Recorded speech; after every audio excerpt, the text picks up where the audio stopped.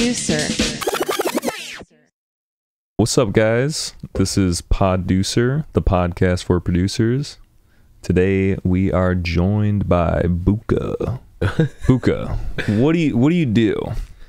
What do I do? All right. Well, I'm a producer and DJ / selector. Okay, gotcha. I'm actually, one of my questions is, what's the difference between a DJ and a selector? I think DJing is really kind of like just like a constant mix of tracks, right? Like you don't stop really, right? If you're selecting tunes, well, then you're just kind of like, you take you're selecting tunes and you let them play pretty much all the way through. That's it. And then like, of course, like then you talk a little bit, or you have your MC talk a little bit. And that's it. Selecting is more kind of like a sound system, like Jamaica sound system thing. That's where I think it began. Like they would play like the original track, right? And then say a little something, flip the record, and then play like the dub or the version, the rhythm. And then maybe they would have like an MC or a sing J, and they're like just do their own thing. It was pretty cool. Yeah. I've definitely seen that. I just didn't really know we would call that a selecta. Yeah. Also, it's like a selecta, like not a selector. But yeah, that makes sense. I actually saw, so like on your Instagram, there's some videos of people I would probably think are selectors. They have a DJ setups, but they're kind of like going in, playing a tune, talking, saying some stuff. Mm-hmm. It's almost like radio more. It's a more, little bit, yeah. Because that is what they do also. Like they tell you a little bit about the track. Also like, oh, like so-and-so made it and blah blah blah. It's big tune and big tune. Yeah. Flip it. And, here's the version. And pew, pew, pew, pew, pew. Yeah, they got. Of course, yeah. We got the sirens too. We got the sirens and. Okay. And, so you could potentially call yourself a selector and DJ, like in the sense that like totally.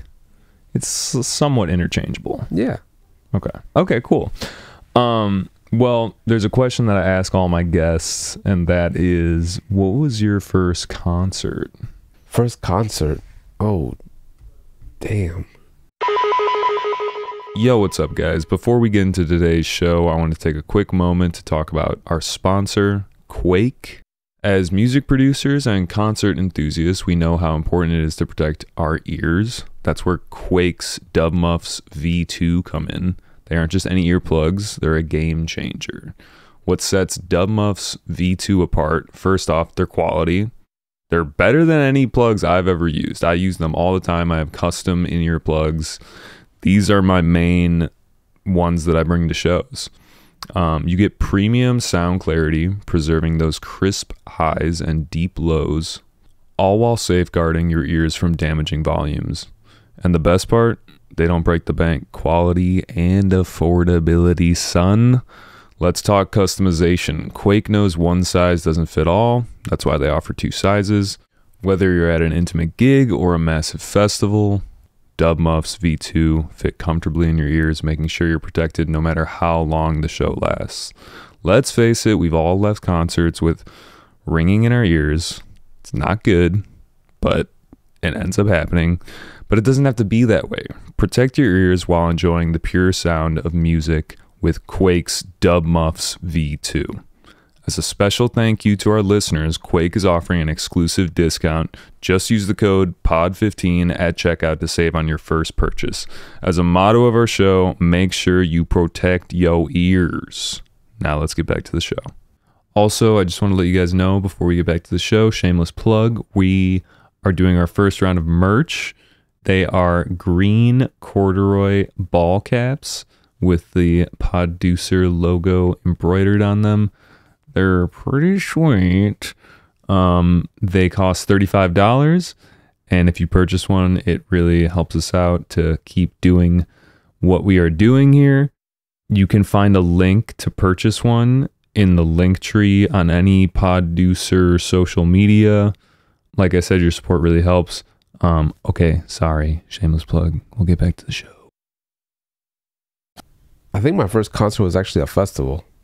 That happens. Yeah, it was a radio festival in Florida when I used to live near the Everglades. And oh man, I can't remember what the name of the radio station. Well, anyway, but like let's see, it was a bunch of like punk and rock bands. Like I don't know if you remember Jimmy's Chicken Shack, was it Goldfinger? Is that the name of that punk ska band? I think it's Goldfinger. That sounds familiar. Who else? Oh man, I think 311 was there. So were you into like that type of music, or like how'd you end up there? Oh yeah, man. Well, that was the thing. It's like I grew up mostly like in small towns, and yeah, so it was like all just for me. It was all radio and MTV. So that's all I was into. I didn't get into like electronic music until like way later. And then like the first thing that I got into was jungle. Like yeah, but like I got into the hard jungle first, or like the weird jungle, like the breakcore type of jungle, like Aphex Twin jungle. Okay. Yeah, and IDM. Yeah, IDM, exactly. Intelligent dance music. I've always had a problem with that label. It's just like it sounds snooty, you know. Then what's the rest? It's like idiot, stupid, you stupid DM. Yeah. Stupid. Yeah.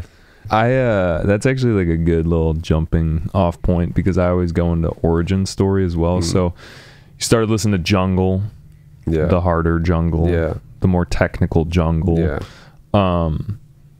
How did you start producing? Like what, were you listening to stuff and then decided like, oh, I could do this? I started producing because, well, I've been playing guitar since like I was 11. And well, like I had like this idea that, okay, if I want to record, then like you have to have money to go into a studio. And I mean, well, that was like the dream, right? But let's see, when I was in college, I worked at this sushi bar, and I met these two brothers that like they actually made beats using a PlayStation. Okay, wait, what? Yeah. Like there was I don't know, there was either some game or I don't know what it was, but like they made beats on the PlayStation. It was some game. I don't know what they use. Okay, wait. Could it have been Timbaland had a game? I think it was for the PSP, but it was called Beaterator, and like it was like a DAW, but maybe this was no. This was different. Yeah. This one was different. But so one brother used that, the other brother used Reason. So I mean, I had a computer, so I was like, okay, I'll buy Reason, and I got it from like off a musician's friend for like pretty cheap. I think it was like $150 or $250, because like they were just about to drop the new version of Reason. So I was like, okay, shit, I'll start. Oh wait, can I curse? Or yeah, you can curse. Okay. All right. So yeah, did that. At that time though, I really wasn't into like electronic just yet. I was listening to bands like Radiohead a lot, and they were drifting into like the electronic realm, like pretty heavy. So I was like, well, okay, this is actually kind of cool, right? And I started listening to other instrumental bands like Explosions in the Sky, Mogwai, Saxon Shore, Album Leaf, those kinds of bands. And that stuff like resonated with me. I think I was also getting tired of like music with vocals. Like I don't it just wasn't hitting me as hard as it used to. Nobody was saying anything interesting anymore at that time anyway. Are we talking about like pop music predominantly, or just like vocal music? Just vocal music, I think, in general. Like like you could do without it. Yeah, exactly. So that was kind of like a good little segue or something, just like, okay, well, now I'm tired of this, so maybe I could just do instrumental music. So that's what I wanted to do originally. I wanted to make instrumental music. And then when I found like jungle, like stuff like Aphex Twin and Square Pusher, was it Mouse on Mars, stuff like that. Like I was, man, like how are they doing this stuff? So I got really obsessed with it. And then like I just, really like discovered like the breaks and stuff like that. I was like, okay, well maybe, and I wanted to do that. I wanted to be like them.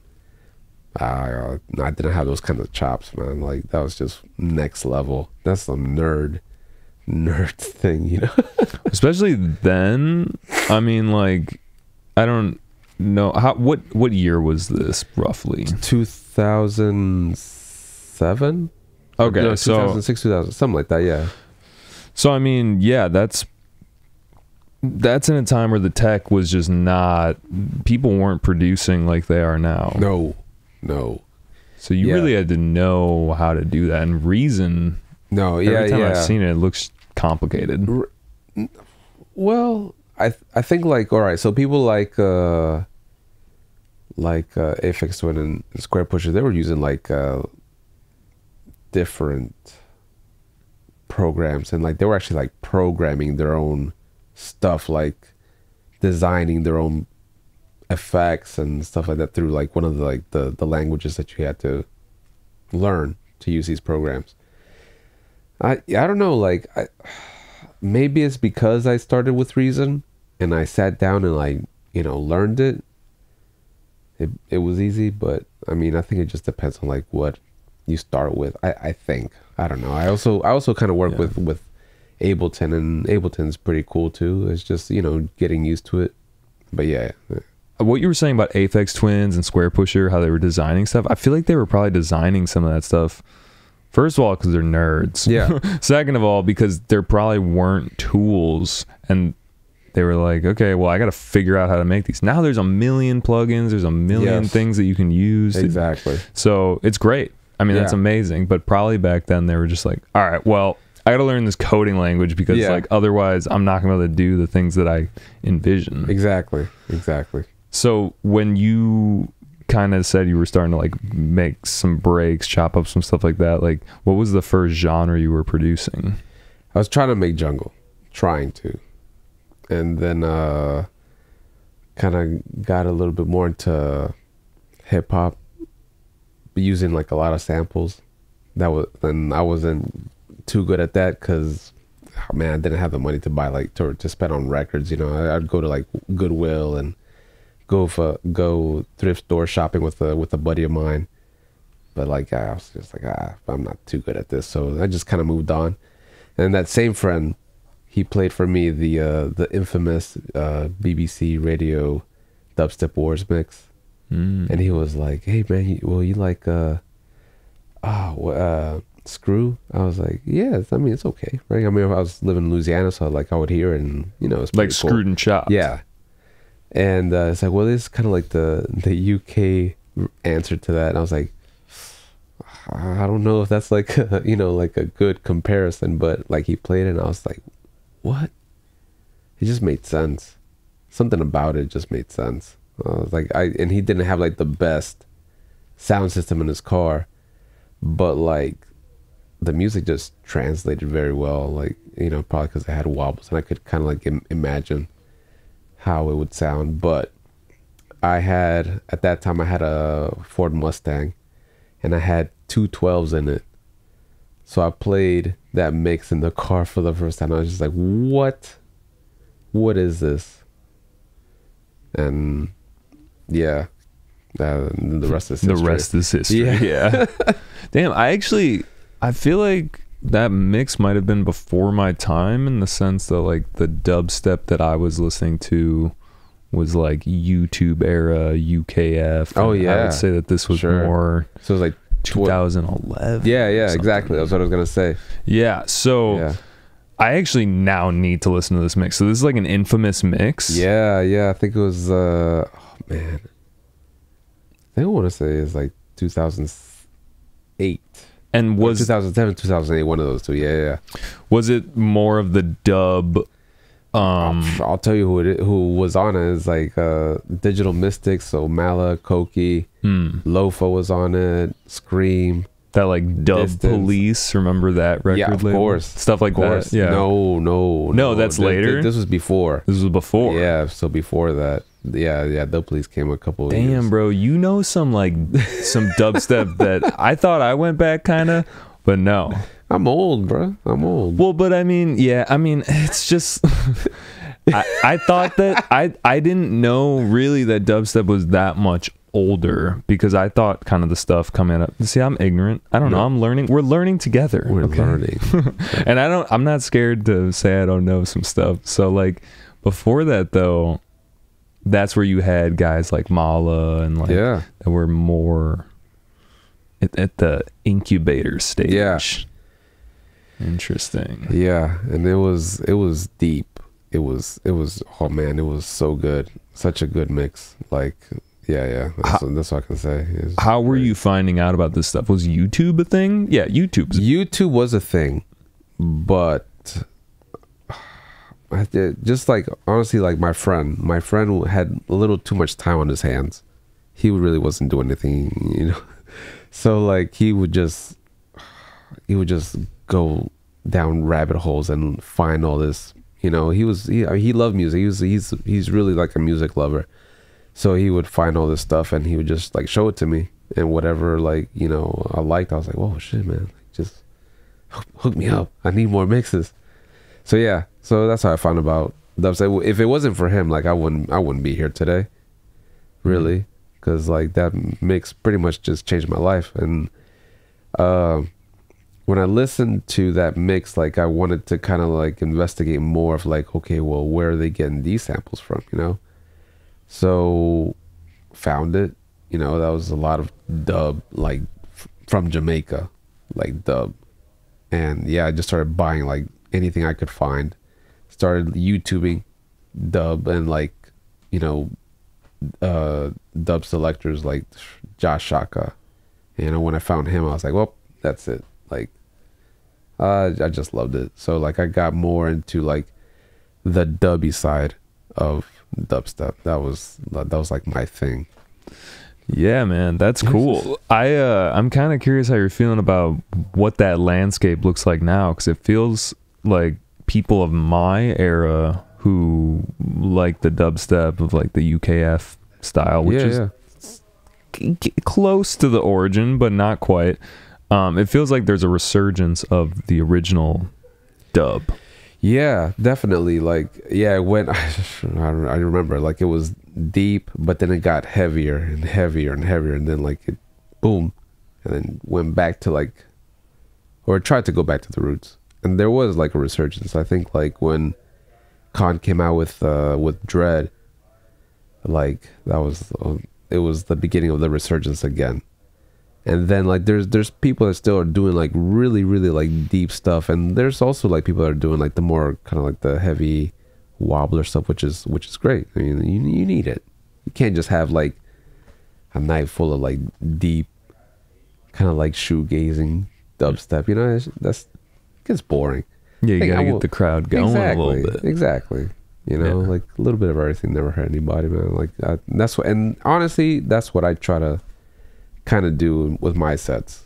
I love doing 2 to 3 hour sets, to be honest. Really? Like, yeah, because I like to go from like the roots of it all. Like I'm talking about like UK dub to all the way to like jungle or even like footwork, stuff like that.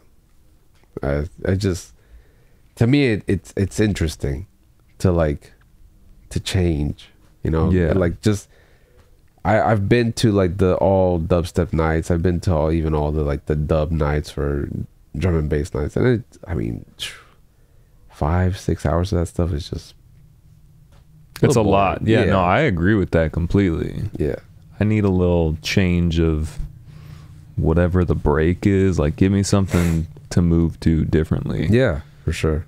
Yeah, I saw something, I said this in a different episode again, but it was that people like in 24 are looking for multi-format sets. Yes. So I feel like what you're doing is already there. 2 to 3 hours of that, of one genre, would be like, dude, we got to do something else. Yeah. You know? Yeah. I don't care how good of a DJ you are, and like, you know, how good you are at moving the momentum of the tracks, right? Track, but like, you gotta throw in something else. Yeah, exactly. No. I think like that is becoming more of a thing here in the U.S. And then I think that's good. I think that's great, to be honest. Like, I think it's good too. Yeah. Speaking of which, no, this is not speaking of which, but you said in the U.S. and, you know, I saw, you know, you live in Spain. Yes. So when did you move to Spain? It'll be 10 years. 10 years? Yeah. Wow. 2 years ago in April. Yeah. Where in Spain? It's a city near Madrid called Valladolid. Okay. Yeah. Why Spain? Why else? For love. Oh. Yeah. Okay. Yep. Followed. Yeah, Did you follow someone there? No. I have some family over there, and I met her through them.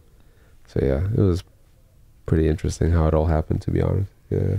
So you met someone there, and you're like, I'll come back. Okay. Was there a period of time? I came back a couple times, and then like, okay, then we made the decision. I was like, all right, who's going where? Like, it was either she was coming over here to the U.S. or I was going over there. And basically, she has a solid career, and I just did whatever, you know, like most of us do. Like, we just, if we don't have a career, we like, you know, just hop around and do some DJing here and there. Yeah. That too. But yeah, so yeah, and it made sense for me to just go over there. Yeah, I didn't really plan either to like make a quote unquote career out of DJing. It just happened that way. Yeah, Spain is like actually pretty tough economically. Like if you ask me, like, is it good to move to Spain? I was like, no, not if like you're trying to like find a good job or anything. Like, it's not, Spain's not the place to go. So is it that there's a lack of jobs, or it's just that they don't pay that well? Both. Like Portugal, Spain, and Italy are like kind of like the toughest places economically. Germany, France, Austria, Holland, those are great places to like. In fact, a lot of people migrate to those countries for work. So, yeah. Man, we're getting all like educational. Well, pretty deep. Yeah. I mean, I went to the Madrid airport, and we went into Madrid, and that was pretty cool. I'm actually gonna be going back to Spain. If you got any recommendations of places to go, I think we're gonna be. Oh man! I think we're gonna be more in like the Barcelona. Barcelona, say it correctly. Yeah. Area. So yeah, if you know anything about that. Yeah. No, Barcelona is like one of my favorite cities over there. It's, I mean, it probably has to do with like, you know, you're right next to the beach. You know. Hell yeah, I'm all about that. The food, the art. Yeah, something about that city is just like, it's just beautiful. Like. But I think like the northern part of Spain is actually all pretty ballin'. Yeah. Like Barcelona, you got Bilbao. My favorite city is San Sebastian, and it's just beautiful, man. Excuse me. It just gets me choked. I know, I'm choking. I'm getting all teary-eyed. No, man, like the food in that city. Oh man, it's like great seafood. It's just great seafood. Man, Galicia. Gotta do it, yeah. What else is up? So you like Spain? You like living there, yeah? Yeah, I do. It's life. It's a different way of life. It's easy. It's very chill. Sometimes it's a little too chill. If you need stuff to get done, like no. Really? Like, even if you're on your computer, or like, so you're saying like, hey, I need someone to come move this piano or something, and it's like, when are you gonna be able to do it? And it's like, well, we got like maybe in 2 weeks or something like that. Yeah, like there, you know, everybody makes fun of Spain. Like they were saying like, oh, it's mañana, like tomorrow. Yeah, that's exactly it. Like, oh yeah, we'll get it done when it gets done. There's no real sense of urgency. You know how like over here you go into a shop, they're like, oh yes, we'll get it for you right away. Well, that too, but like they greet you, right? Like they say like, hey, how you doing, blah blah blah blah. right? And over there, they're just like kind of look at you like, hello. And then, are you gonna like, steal anything? Right? Like, Yeah. shoot, I don't even think they care, bro. Like, it's just so chill. And yeah, but no, it's great. It's great. Like, it's just, you know, you do your thing. You go out, go get a drink at 12, you know, in the afternoon, and it's acceptable. You know, go for some tapas. That's great, you know. Then take a siesta, Right. from like 4 to 6. Come on, man. But you feel like at least having the taste of living in the U.S. for a good part of your life, like Yeah. that it at times it's just a little too chill. Yeah. Okay. Yeah. How's the music scene? Like, how's the dub scene? Yeah, like dub scene is good. Like, as far as we're just talking about Spain, right? Yeah. Okay. Yeah. Or and I kind of wanted to open that up to Europe, because when you live in Spain, it's like, it's pretty easy to travel to the surrounding places. Yeah. Okay, so like dub is like the thing In Spain? in Spain, Where and, you're yeah, and pretty much like most of Europe. really... A lot of sound systems, man. Like a lot of sound, like the homemade sound systems. Yeah. And so they mostly do that. Techno is a big thing too. Yeah, it's a really big thing. Reggaeton is really big in Spain, of course. Yo, hey, thank you. Sorry, we're getting a beer right now. Yeah, thank you. Munchie. Appreciate you. Drum and bass is also huge. Is dubstep? Dubstep, not as much. No. Dubstep is not so big in Europe. Like that's a UK thing. Mostly I'll play dubstep at festivals or stuff like that, and it goes down well at festivals. If you play it out, like, if I'm playing a normal session, and like I'll throw in some dubstep tunes, but if you play too long, they're like, nah, I don't like this. Really? It's too slow for them, I think. It's just interesting because in Chicago, for example, people love bass music. Yeah. People love techno. People love just a lot of different styles of music, like kind of whatever, honestly. Right. And maybe that is the thing about the US, where it is that melting pot. People like whatever. People get a little tribal about, right, I like techno, I like dubstep, whatever. Right. But it does, I was just gonna say it happens over there too. It happens with something as simple as dub too. Like, I only like roots. I only like digital. I only like stuff that was made from like 80s to 90s. What is roots and digital? Yeah, let's do it. Let's go. Roots is very like, it's more like kind of like conscious stuff, like talking about like, going back to Africa, repatriation, all that sort of stuff, and very uplifting music, very conscious. Repatriation, like meaning like the pilgrimage type of thing back. Yeah, like let's all like go back to the roots. Let's go back to Ethiopia and all that sort of stuff, to the motherland. And then digital is more like stuff that was made on a keyboard, like the Casio keyboard. I feel like the delineations of these things, at least to the extent that, I mean, how much do you know about, like you're listening to dub records and they're talking about Babylon, and they're talking about like stuff that, all this lingo. How much have you learned through just soaking it in from listening to music? How much do you actively go out to learn more about the culture? Like, I learned a lot about the culture just playing sessions, and then just like kind of like listening to other people's sessions, like kind of like the more bigger selectors like Channel 1, Josh Shaka, Iration, Mungo's Hi-Fi, like even OBF. They were pretty, I mean, they're all about like conscious stuff. especially Channel One. They're one of like the oldest groups around now, and they've been doing it for a while. So, and Josh Shaka just died.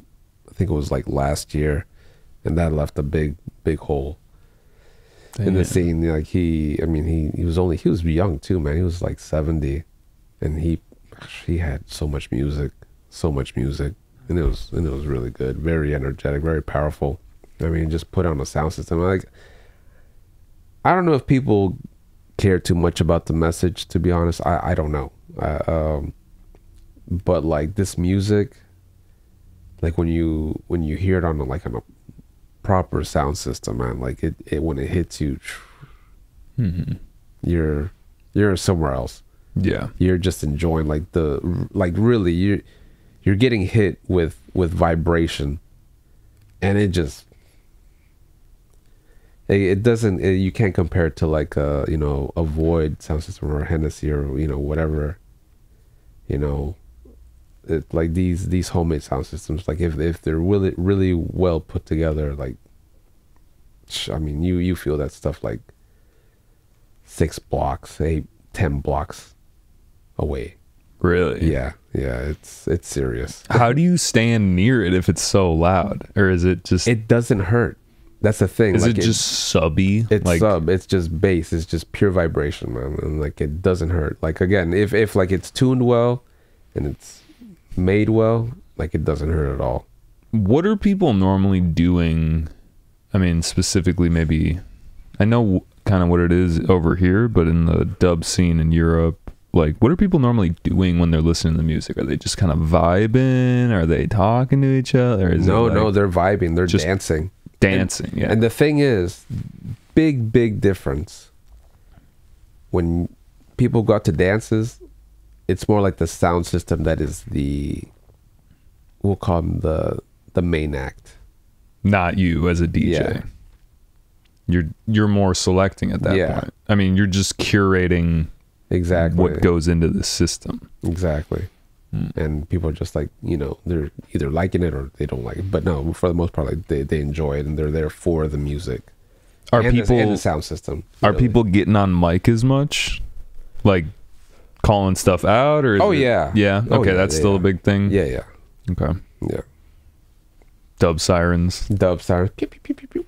People making custom dub sirens. Yes. I mean, like, I feel like people that do that well here are the beatdown sound people. I don't know if you've... Yeah, of course, yeah. Yeah. Kinky P, Chuck, Chef. Yeah, dude, they're so cool, so nice. Like, they say they go to Jamaica a lot. I'm just like, you guys are fucking they're like... this is the thing, man. It's like there's a divide between and I think like a bridge and a crossing ground between people like myself who like dubstep and like sounds that are analogous to this, but the dub nights and like the purely dub versus the step is, I don't know, like you can, as a dubstep person, you can get into the dub, but it's just, I don't know, they're different camps. Yeah, I don't get it. In the UK, that's totally different. I mean, the kids who are exposed to it, and I mean, come on, that's where dubstep came from, and that's where like a lot of these new sound systems are coming from. So they're exposed to it all. Yeah, if I don't. Out of the people that I know that make dubstep in the UK, like they're all about going to these big dub nights.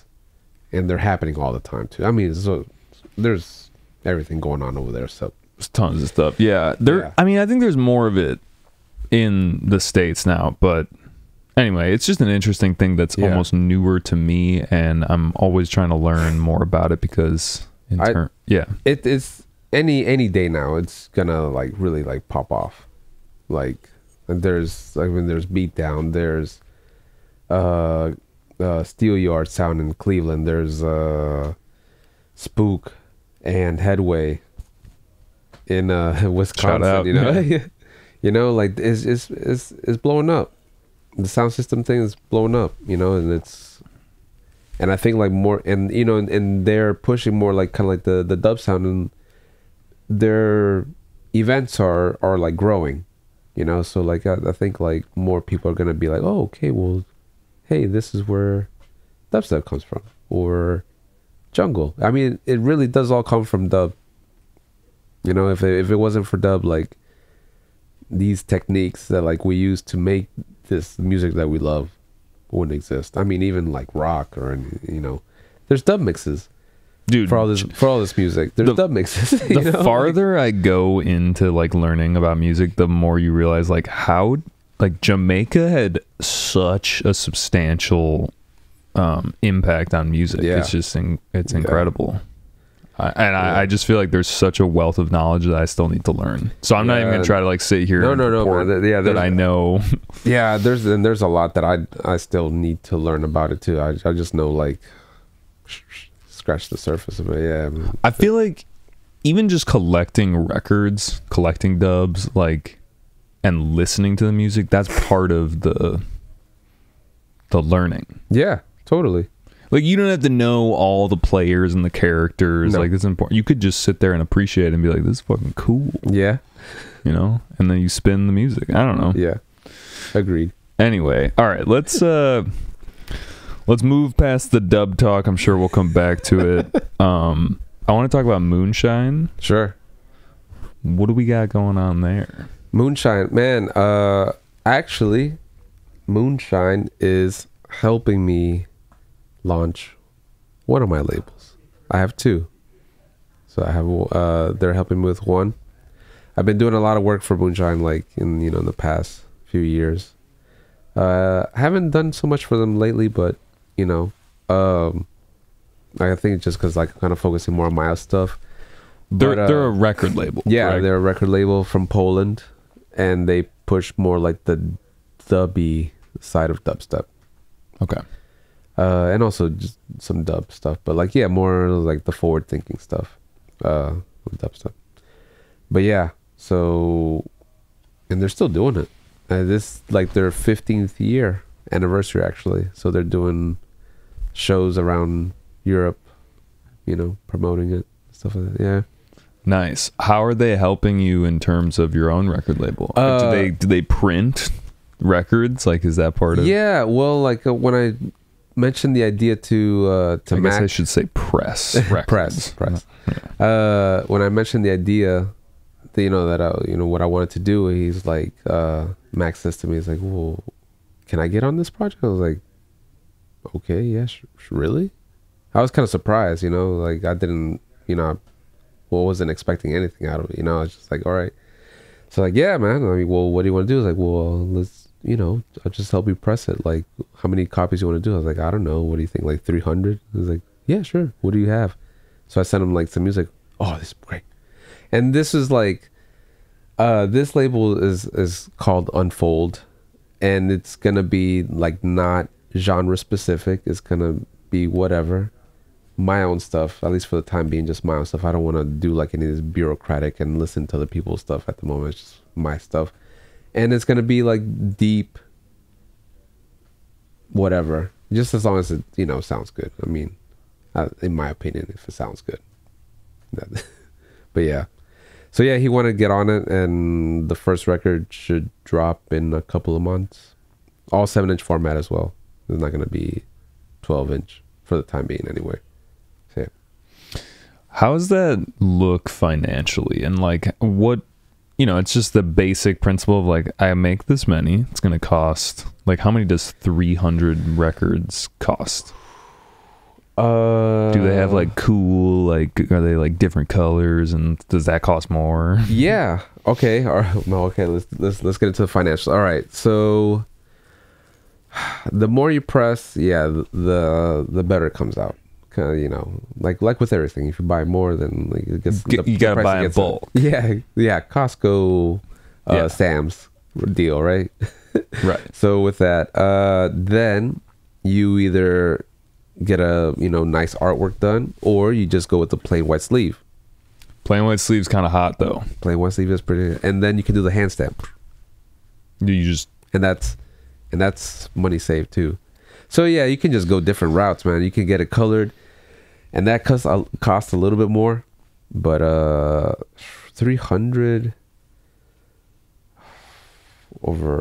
should be like over 1,000. Okay. Yeah, like probably, I don't know, 1,500, something like this. Plus, I mean, you gotta take into consideration mastering costs, you know. Right. Yeah. Which isn't too much. It's not too much, but yeah. Do you have to master specific, like, let's say that you're just releasing something digitally. Right. Do you send it to a different mastering engineer than to the guy? They should be able to do record. Yeah, like the vinyl masters and digital masters and even streaming masters for like Spotify and stuff like that. They require a different type of mastering. Do they? Yeah, so they're looking for like a different LUFS value, something like that. Yeah. Do you know what it is for records? Like, is it lower? Is it? That I do not know. Okay. Yeah. But you do send your mixes off to a mastering engineer. Yes. Okay. Yes. Gotcha. So yeah, there's a lot involved with, you make the track, you get it mastered, you get it pressed. Yes. And then at that point you have all these records. Yes. Do you mostly sell online? Do people come to a record store? Do you like? Yeah. Then, well, that's the other thing, right? So, if Moonshine's helping me, then like, yeah, then this will be able to go to different shops. They help distribute. Exactly. Syndicate. That might not be the correct term, but they distribute. They distribute to like different shops all around Europe. Yeah. So it'll reach the UK, it'll reach France, Germany, all these other places. Oh, yeah. That's helpful to have. And Bandcamp and Moonshine will have their own little. I mean, they have their own Bandcamp, so it'll be on there as well. So yeah, so it'll have a good little reach. I mean, it's a test. Like for me, this is all like a little test to see, like, okay, well, can I do it? You know, like, is this a good idea? Yeah. And it's been something that I've been wanting to do, but something always came up. Like I forget the first thing, but like the major thing was COVID. Yeah, that's a big one. You know, and then just like starting to get back up and running, like after COVID, like that was the thing. I was like, shoot, do I risk it? Like, you know, I was making a living off of just playing out. So like, I mean, I know, like my train of thought just like, I was like, all right, should I just save this money? Should I invest in myself? What should I do? Like, and then like, you know, just again, Moonshine offered to help with this one. So I was like, okay, cool. And then like the second label is self-titled or self-named Bukkha, right? And that was just going to be like dub. And it's going to be limited copies. So that one's a little bit cheaper. And that's it. You know, I making them special. I'm trying to give back as well with this one too. So like, it's not just a record that you're getting. I'm working with this guy from France. His name is Charlie, and he has a project called Mystic Wood. He also works with the OBF guys. And I mean, as an engineer, he's phenomenal. Works with like analog gear. So like, when he does the mixes and like the dubs for me, it's just like, it's like eargasm, bro. It just sounds so fat and so great, so warm, wide, everything. It just sounds good. And I played them out, and it just sounds so good. Better than anything you can make inside the box, you know, like in your computer. Like when you run it through tape and all this stuff, it's just next I feel level. like it lends itself to the genre. Yeah. Too, you know? I mean, that's how they used to make stuff, you know, like now it's anybody can do it. And not like trying to devalue it. It's just like, you know, it's just how it is now. Yeah. You know? But yeah, so anyways, yeah. So he does the dubs for me. It's like I ask him usually for like 4 additional dubs. So when you get like the record, it's going to be 2 tracks on the record, right? 7-inch, 4 extra dubs, a print, like you could, you know, put in a frame if you want to, stickers, also offering like bundles where like you actually get to save some money and also save on shipping. You know, so I'm just trying to give back, man. Like I feel like I have a lot to be thankful for, especially now, man. Like times are tough. Yeah, just trying to see like what I can do. And it's about that time anyway. I don't want to like just put out on my music on other people's labels, and you know. So. Yeah, there's two questions that I have from this, and one of them is, you're talking about like the gratitude of being, thankful for what you have, and I saw, there's some big name artists who have given you recognition. Mala, Jay Kenzo. I mean, maybe some of these aren't all artists. Vivek, Vivek, yeah, Vivek, yeah. Channel One Sound System, King Silo. I guess when you said gratitude, like there's a lot to be thankful for, like throughout your career, how long has your career been thus far? Man, I mean, really, I think when I started taking it seriously was like, 2009, something like this. Gotcha. So yeah, it's been 21, 22. So what, like 15 years, something like this for me now. But like on and off too. Like I did take a break. Yeah. Bad relationship. So I was like, oh, no, I'll just chill. Yeah. But you've gotten to, I mean, just on your Instagram page, I don't know if that's more recent or whatnot, but some of these venues you've played are so cool looking. Like they just, I don't know. Yeah. So what is it about the gratefulness? Do you practice gratitude in general? Because this is kind of a tangent in the sense that like I have been trying to practice gratitude more. Yeah. And just being like, things could be so much worse. You know what I mean? Sometimes I get all annoyed about shit in my daily life, and I'm like, dude, everything's pretty much going right. So when you said that, it kind of made me think, are you someone who tries to actively practice that? Or are there specific things that you're like, dude, that was a really cool moment? Like, I feel really lucky for... No, I mean, I try to do it on the daily, man, just because, like, I mean, really, like, there is so much to be grateful for. I mean, I think especially like being in Europe, Spain, I mean, come on, man. Like, I think, what was it, like, I think it was 2 years ago, like right when like Ukraine, Russia started this bullshit, I was supposed to fly out to Poland. And I remember I called my friend and the promoter. I was like, bro, like, is it safe? Like, I mean, because our Ukraine's right next to Poland. And they're like, yeah, like there's, a little bit of activity going around, but like it's safe. Like, I mean, it's not going to spill over. I was like, all right, cool. So I went and played, and it was a great night. I mean, I think people forget like how easily like things could happen in Europe. Like it could happen anytime. And so like I'm just really grateful that like, like everything's normal for right now, quote unquote normal. Is there a general like feeling in Europe that it's a little bit closer to... Well, yeah, like there's, all right, like, well, in Spain, right, Barcelona, Catalonia, they want to be an independent nation. So like a few years, I think it was right before COVID, actually, like they were doing a lot of protesting and a lot of rioting, and that's what they were hoping for. In fact, one of the never mind, I'm not gonna even get too political on that part, but like, yeah, some stuff went down just recently also that like is kind of like stirring up the people over there. So but yeah at any rate, these are the other thing too I think about is like there's pretty much this is out of your control. Yeah. And another thing I've been thinking about is that as we go forward, things get more and more granular. And it's like, okay, maybe this little pocket is a separate thing.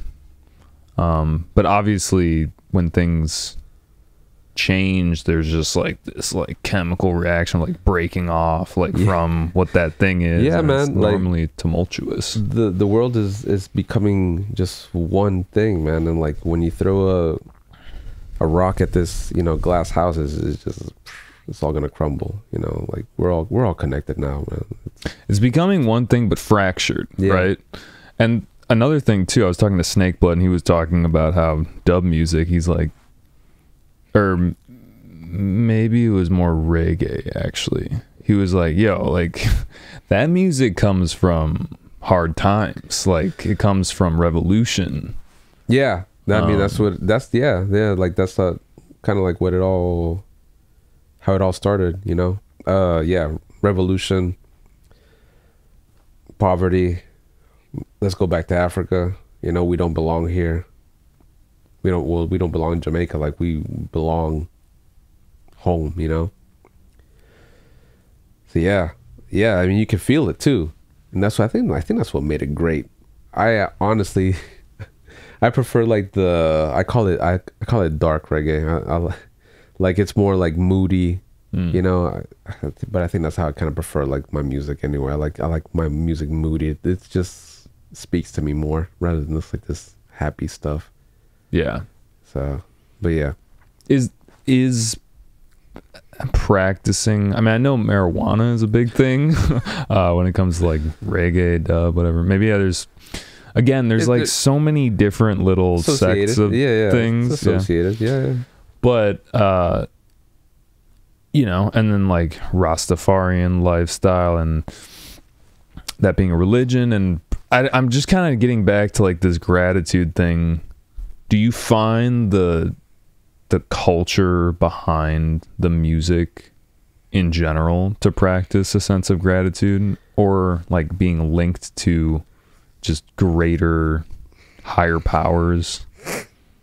Yeah, there's a lot of people I think that I speak with that are very like grounded.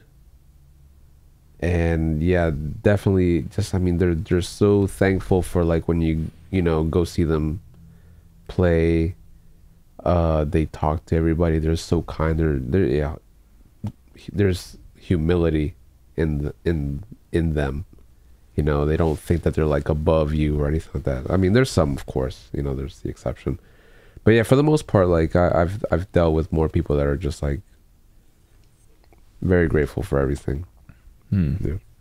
Yeah, I mean, because the alternative is like, you're a DJ, you're a rock star, you're fucking everybody put your hands up, and like that's cool too. That's a lot of energy. Like I've had great times at those shows too. Definitely. Yeah. But it does seem at least that an ego can get attached to that easier. Yes. Yeah. So yeah, the one cool thing about like sound system dub music events, the DJ or selector is level with the people dancing. They're not up on stage or anything. There's no fancy light shows. Like everybody's like connected. They're all right there with each other, enjoying. Yeah, there's no fancy light shows. No fancy light shows. I feel like maybe one light over like the turntable, maybe. Yeah, and that's pretty cool. I gotta say, like that's minimal. Pretty, yeah.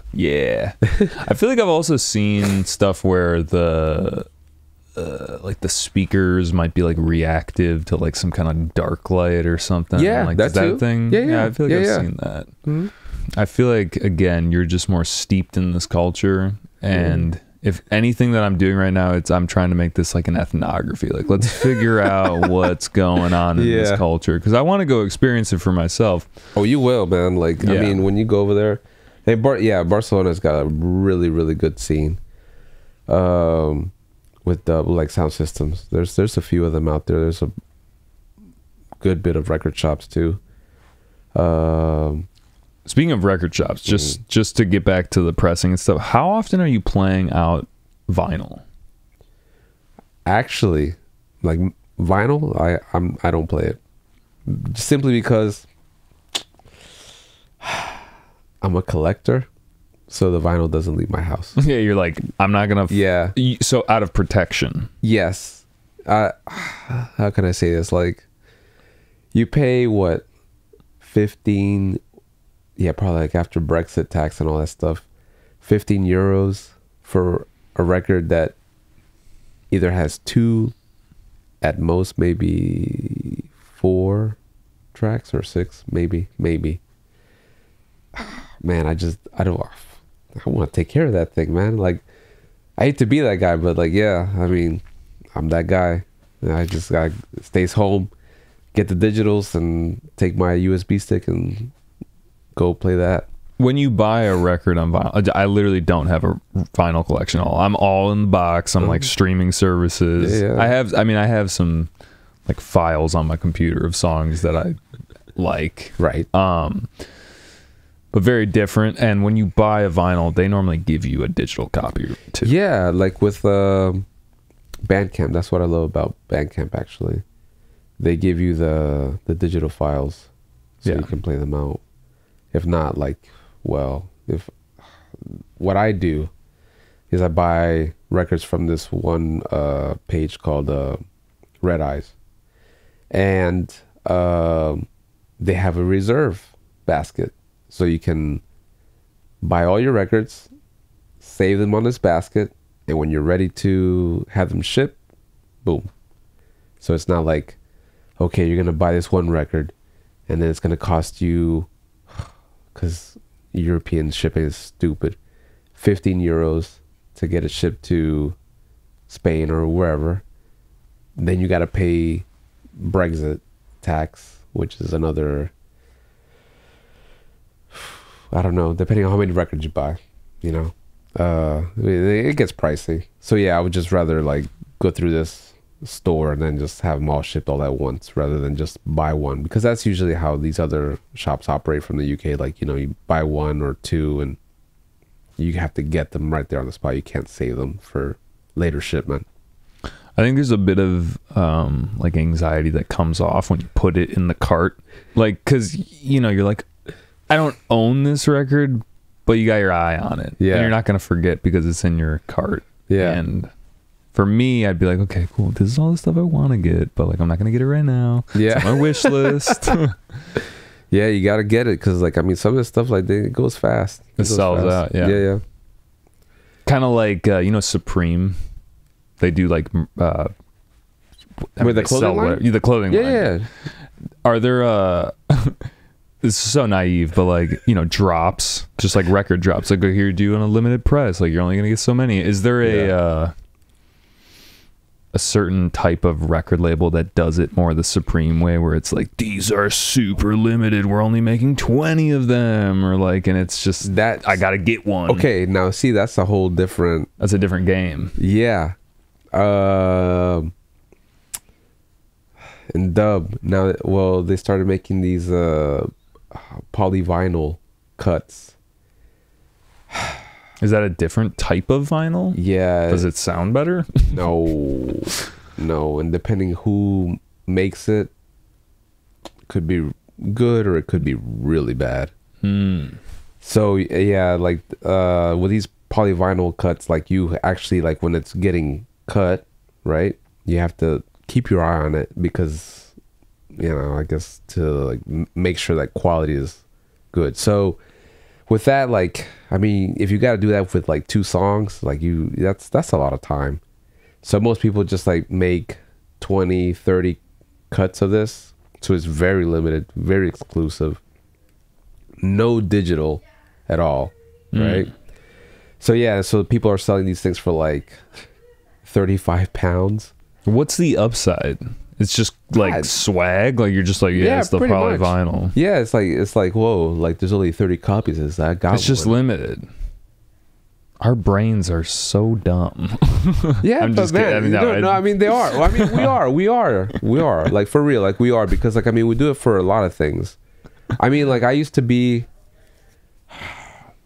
there's this brand, I mean, it's still around, but like, it's called Kid Robot, and they used to have like a lot of like limited like merchandise, like shirts, hoodies, and man, like, if I could get it, I got it, because like, there's only like maybe like 100 of those items made or whatever. But I mean, we do it with shoes. Yeah, you know, we do with so much stuff, man. It's like, I mean, this isn't any different. It's what you're into, you know. No, you're right. I'm not trying to poo anyone's whatever thing, but yeah, it actually makes me think. I like bought this shirt at Costco, and dude, I had this moment where I just kept seeing it, And I was like, I like this shirt. I'm not going to return it. But I swear, like when you buy something that there's only 100 copies, the likelihood of you seeing another person wearing that, very unlikely. You buy it at Costco, you're gonna do that, like that Spider-Man meme where it's like the two Spider-Mans that see each other. Yeah, so anyway, I get the limited thing. Yeah. I think there's something cool about it. Yeah. I like the drops. Yeah. Sometimes people get a little too like the prices don't match the value, but it's so driven up by the limited aspect that I'm like, wait, what game are we playing here? You know? Playing the Discogs game with vinyl sometimes, bro. Like, I mean, do you collect in a way ever that it's like, okay, I'm collecting like Pokemon cards, like this vinyl is really rare and this dude on eBay is selling it for like pretty cheap, like I could buy that, flip it or keep it. I don't play that game. If I buy something that is for me, you know, but like I've made I don't know, this happens to me more often than I'd like it. Sometimes like I'll listen, you know, I'll sample, you know, the record or whatever, and I'll be like, man, I don't like it. I'll pass. For whatever reason, like months go by and then like I listen to it, like, man, this was actually really good. I try to go to like the shop and it's all sold out. So I go to Discogs and I'll look for it, and I'll be like, God, it's gone. I'll be like, oh man, the cheapest I can find is like 40 euros or something like that. For like you were saying, two songs potentially. And like, I mean, and it's not a limited thing. It's, I mean, well, technically I guess it is all limited, isn't it? But like, you know, there's like what, 300, 500 copies of these floating around, but like, you know, somebody's selling it. Someone also didn't use a good needle. You gotta look at you gotta look to make sure they're not messed up. It happens. Like you get it and you're like, fuck. You know, it's just, but like there's like a rating system on this thing too. Like, you know, they put like mint condition or like very good or mint, you know, all these things. So like you look at the seller's ratings, and hopefully they value the item just like you do. Like, you know, maybe they have the same standards. That's what I'm saying. And they value the integrity of their profile. There you go. Their seller profile. Yeah. Exactly. Yeah. So is Discogs kind of like eBay for vinyl? Vinyl. Or you could say for music. We'll say for music, because you could find tapes and you buy cassettes and stuff. Yeah. Oh. Yeah. Huh. And CDs. See, this is what I'm saying. There's a whole realm of like physical stuff that I can't like jump into because I'm fucked if I do. Yeah. No, it's I'm not gonna say it's a habit, but like, yeah, you definitely, if you want to waste money. Yeah. Well, this is me with like camera gear now. I'm just on eBay looking for, I mean, it's kind of fun. I feel like it's my new form of social media because I try to not be on social media too much. So it's like, all right, I'm going to go like scavenge on eBay, or like I'll find myself going on Facebook Marketplace just to be on my phone, but to not be on social media. Right. But I'm on Facebook Marketplace. So it's like pseudo social media. Yeah. I don't know, man. I'm just trying to find workarounds, I guess. But there is this level of like that thing where I'm wanting stuff. I don't know if that's good. I don't know if that's like a good muscle to train either. No, well, we always want something. We just don't need it, right? Yeah, for sure. And like your thing is camera gear, stuff. Yeah. It could benefit me in a way if I use it correctly, but most of the time I've realized it's not about. Yeah, it's about using the tool. Do you actually use the stuff that you buy though? Like if let's say you see a lens, you're like oh man, that's a nice buy lens, it and like you use it. Yeah, for sure I do. Cool. But then you're fine, man. At least you're not like just collecting. Yeah, you're not a freak like me, and like, you know, you just like leave your records there in a box, and like who For what, you know? Do you have the record wall where you can pull from them? No. Do you want to do that? I have them. No, I have them in the cases. So to protect them. Yeah. Sorry, I just had to. No, it's fine. I had to tell people to be quiet. I don't like doing that. No, but yeah, like actually, I kind of do the same thing with music gear. I had to like actually check myself because I was spending like too much money on this stuff. Yeah. And the sad part is that like I wasn't using it. Yeah, it was like, I mean, the thing is though, just to talk about like collection, being a collector of things, you can collect stuff and it's like a way of putting your money into, you know, a different, into different things, right? Yeah. Diversifying your assets. Yeah.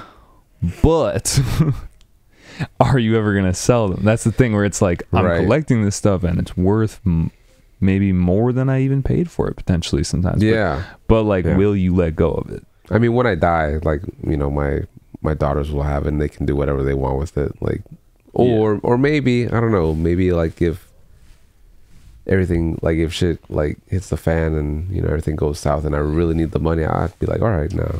You might have to use them as weapons, like that too. Throwing them. Right. You never know. You never know. I might have to be using my lenses as like a bruh.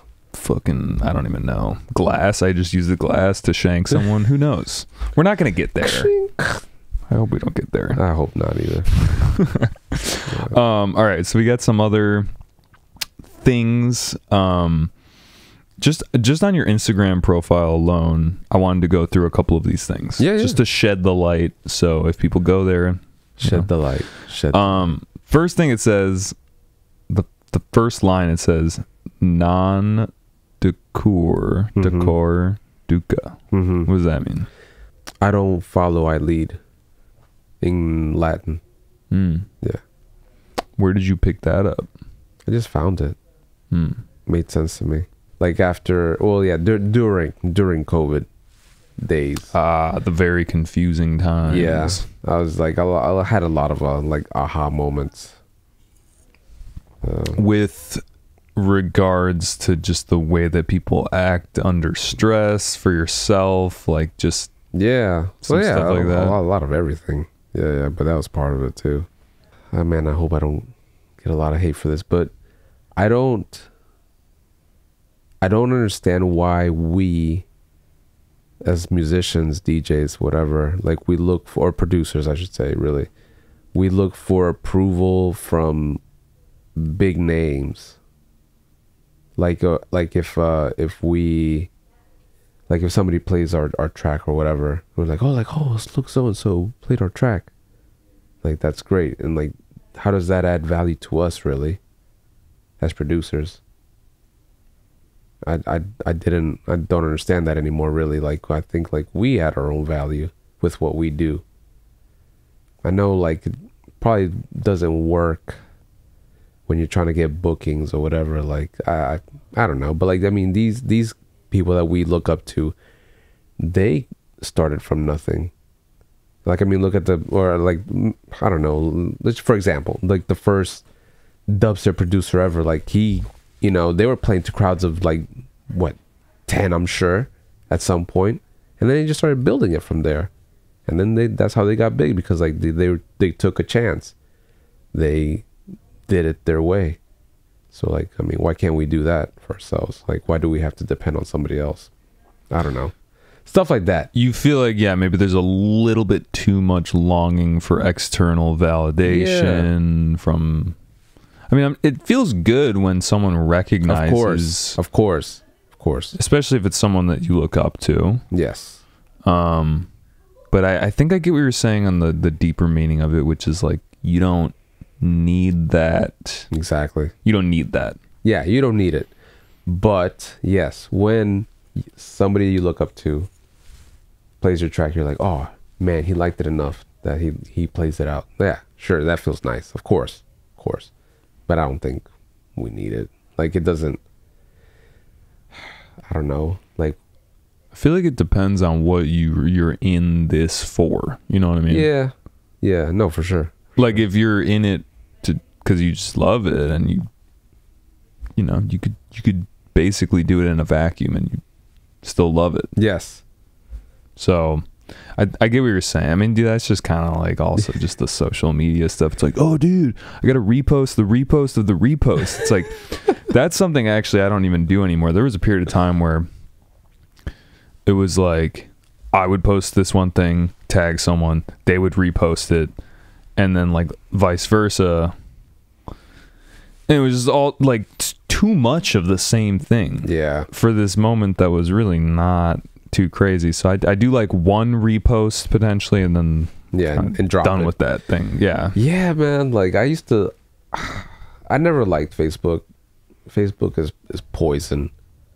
People still use it though, and I get it. And man, I'm probably gonna get the wrong business for, you know, if I'm gonna not use Facebook, you know, but like I just don't. I used to use Facebook, and if I still do, I use it for, you know, posting stuff about, you know, my music or my gigs, and that's it. I stay out of. It's not my diary. I'm not gonna post personal stuff. And then I really liked Instagram for like the longest time because it was just pictures. Yeah. Then it became like more about memes, and that's cool, right? I like to laugh, you know. But and now it's like, now you like to get noticed, or maybe, you know, to get, you know, likes, you have to follow like the structure. Yeah. Like the structure, like the current, like the trends and stuff. I'm like, that's too much, bro. Like I don't care that much. Yeah. I don't care that much anymore. You know, like but yeah. Oh gosh. That. So that all kind of goes back to the not following and leading. Yeah. It's just if it happens, if it works out, it works out. If not, cool. Whatever.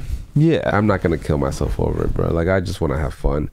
I got into music to make music, not to post 10 pictures and a meme to get likes or whatever the thing is this week. Yeah, Instagram. No, I feel you. I think I've gone. So this is what I've done. I've gone so deep into it that it's like, I don't even like all of that stuff, the structure, it's in my peripheries, in the sense like, you know, when you like use your DAW enough and you're not really thinking about how to use it. Right. Yeah. It's just second nature. You're just doing the thing. Yeah. I think I've gotten to the point where I've broken through all the bullshit and I'm just like, no. Okay, I know exactly what I want to do. Boom, post that. Boom. Yeah. And then I'm fucking out. Yeah. I mean, I'll go back on and like people will show some love. I'm like, yo, thank you. Cool. Right. All right. And then I'm out. Like, thank you. Bye. Yeah. Yeah. Which I love that, but it's yeah. I'm right there with you, man. Thank you for shedding some light on that. You got 5 Alley, IFS, In a Mind, and System. Yes. Are these all record labels that you've worked with? Yes. Okay. Yeah. So 5 Alley is the new one. That's actually a drum and bass producer from France. That's his label, 5 Alley. And I met him 2 years ago, and super nice guy, and we stayed in touch. And he asked me for some music. I sent him a bunch of music. I didn't think like, you know, he would like it because he's mostly, well, he's drum and bass guy, but like I sent him, you know, dubstep and this sort of stuff. He's like, hey, you want to release it on my label? I was like, yeah, cool, let's do it. And then we came to an agreement, and it's actually coming out in a couple of weeks.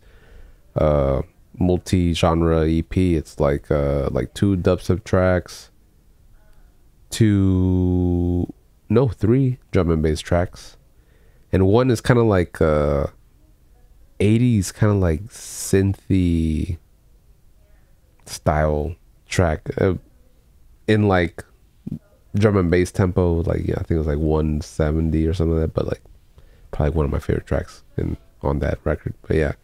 Nice. You said it's coming out in a week. Yeah, like so March. Sorry, March 15th. March 15th. Probably this is gonna be out already, so go check it out. Yeah. Yeah. Cool. And IFS, Infernal Sounds. Yeah, one of my favorite dubstep labels. Infernal Sounds. Infernal Sounds. They had or I don't know if they have or they had a YouTube channel that came out around the same time as UKF. And and yeah, dude, I every time I do one of these, I'm like, damn it, now I gotta do so much research. It's not a bad thing, but I'm just like that mix you were talking about, definitely going to check that out. I need that. Yeah, remind me and I can send it to you later. Okay. Yeah, perfect. Will do. Cool. But yeah, Inner Mind is like one of the big dubstep labels at the moment. Very like forward thinking stuff that's coming out on their label, and systems been around for a while now, and like they always push things forward with dubstep as well. But like no real format. Vivek, he wants to push good music, and sometimes it's different, like a good different, this doesn't follow like a format, so doesn't follow a specific genre. Exactly. Is it within dubstep, or is it still like just like it could be whatever? Yeah, a little country. Oh, no country. No country dub.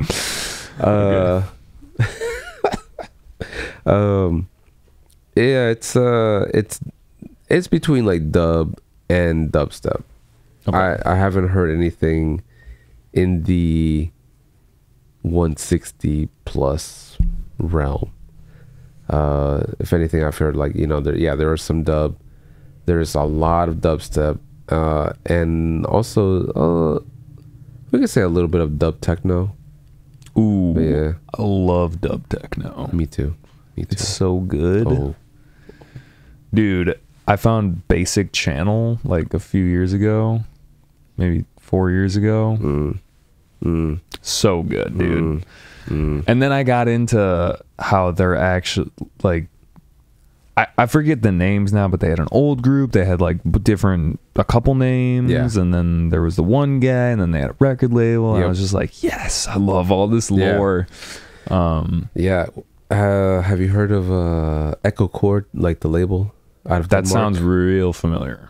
I've probably run into that just through my like dub techno research days, whatever, like just going through stuff. Yeah, it's so good. Dude, you know what I love dub for? And this might be just specific to my climate.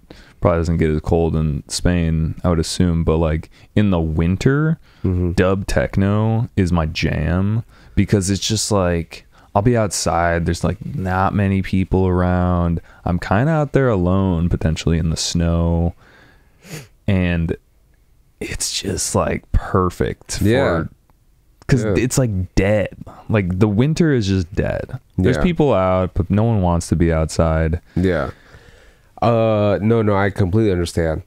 When I'm like, okay, like on System, my last release on System was dub techno, like dub techno. Now 140 is like, it's 120. There's even like I think like an 80 BPM. Yeah, not the fast techno. No. And see, what I like to do is like, I like to, and I mean, I'm not the only one that does this, but like I like to put in like atmospheric sound, like natural sounds. So like water, on top wind, of it, like wind, rain. Like I'll record rain. You're talking about like when you make dub techno. Okay, yeah. I thought you were talking about like you put on a dub techno track and then you add. Oh no! Like you got a little fountain. No. No. So like when I actually like produce it, like to put this sound in the background, and like it adds a different feel. Totally, like, the texture. It's all about the texture, man. Yeah. So like on snowy days, man. Like if you just hear like, it's the best, dude. It's such a cool genre, and I feel like I'm totally moving into that. stereotype where it's like you get older and you just start listening to like real minimal shit. But no, it's good because I can put it on, not focus on the music, because I've broken my brain in the analytical sense that when I listen to music, it's hard for me. When I first started listening to music, I just listened to it and be like, this is cool. It's like a drug. Like, right. I put this song on when I'm want to chill. I put this song on when I want to get hyped up. Now I'm like, okay, this song's cool. Like, what's happening in the song? You know? Yeah. It's hard to put down. Yeah, like you're actually like listening. I have to like get to the point where I'm like borderline the same thing I do if I meditate, where I'm like, I'm not gonna think about this song.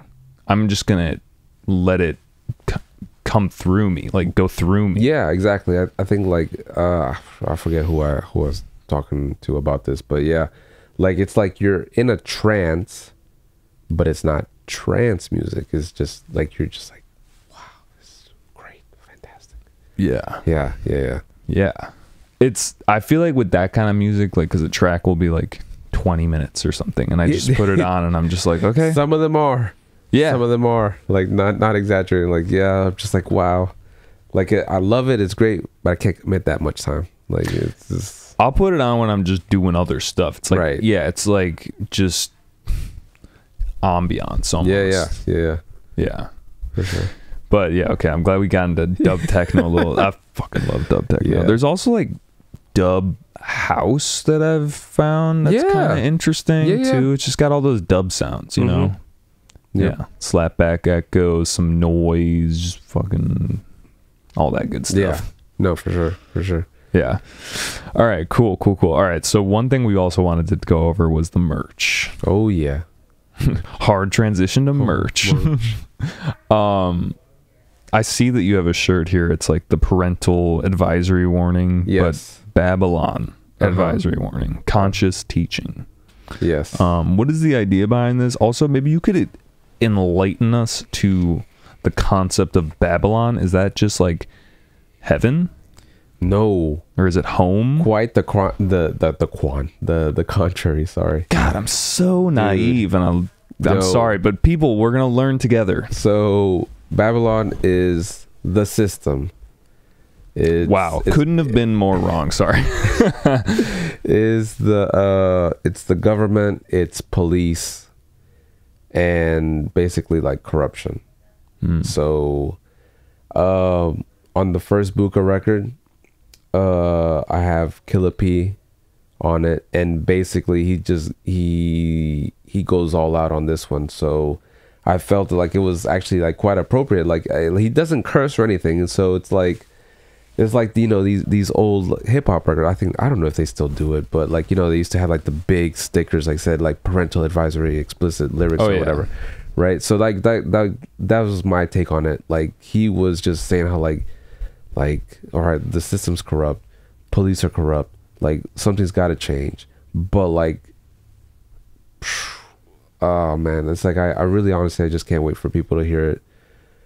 But yeah, like so my thing was like, okay, on this record like we got to do something like that.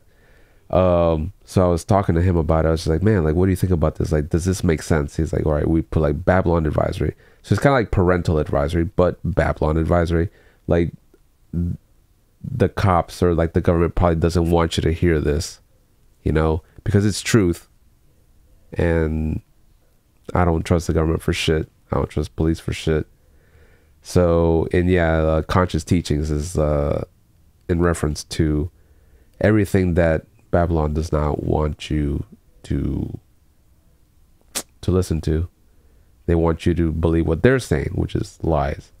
Conscious teachings is everything that like is love, respect, understanding, or as Rastas would say, overstanding, because understanding is, under is bad.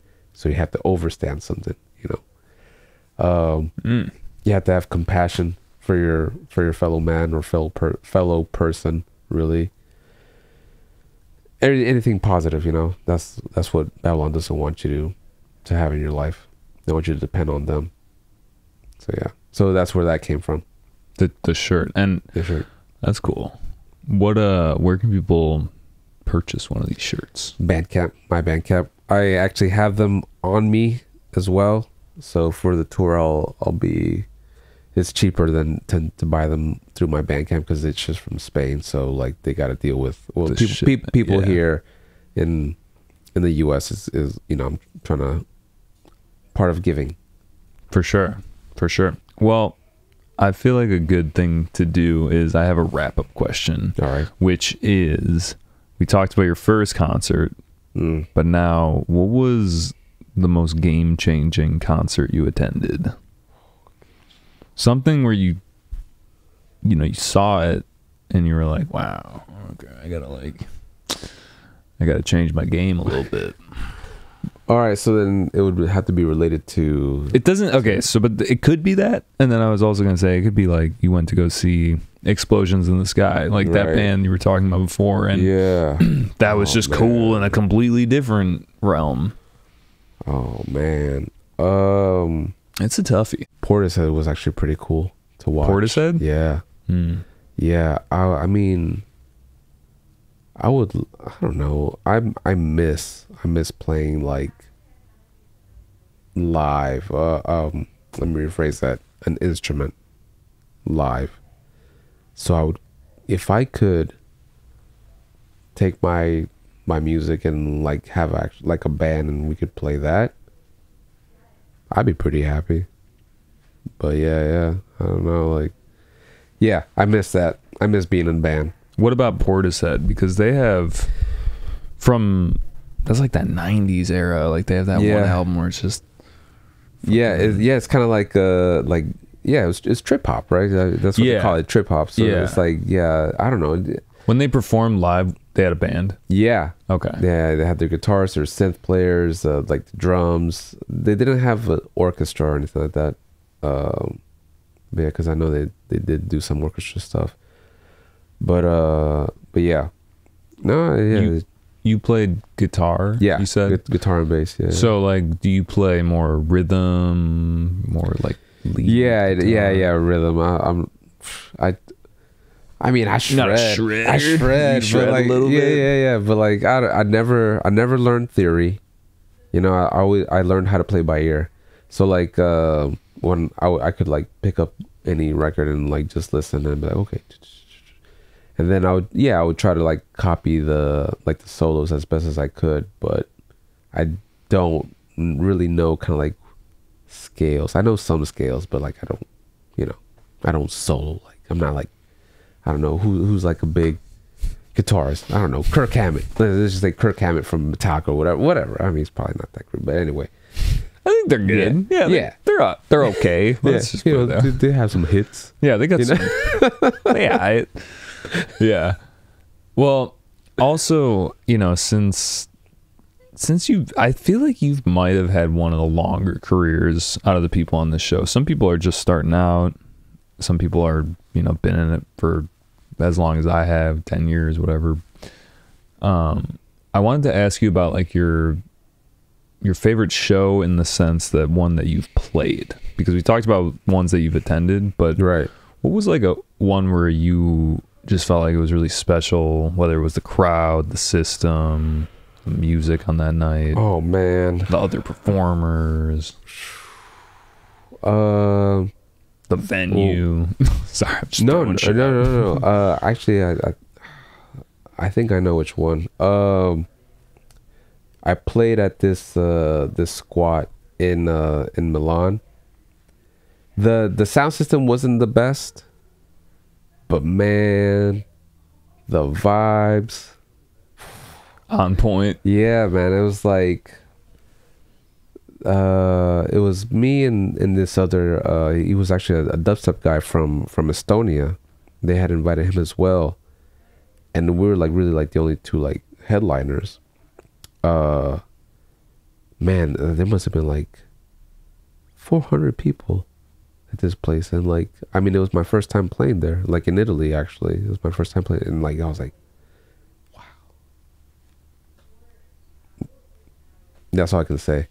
What was the venue?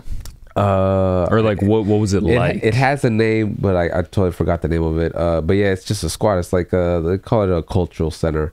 So like actually people do live there, you know, like homeless people live there, but like a squat. So was it kind of like a warehouse or something? Yeah. Okay. Yeah. But yeah, and then you can do like events there and stuff like that. And yeah, it was so many people and people just dancing the whole time. There was like no thinning of crowds or anything. It was like packed the whole time. How late did it go? How long did you play? I played like 2 hours, and the thing went on to like probably 5 a.m. Wow. Yeah. That's dope. That's the other thing too. Like a lot of Euro parties, man, they're done at like 6 a.m., 7 a.m. They start at like 11. So you gotta get that midday nap. Yeah. Like if you don't, helps. It helps. It helps. I mean, the drugs, if there's drugs involved, that might help too. And if that's your thing, then yeah. But I feel like that siesta might be crucial. Otherwise, you're not gonna make it till 6.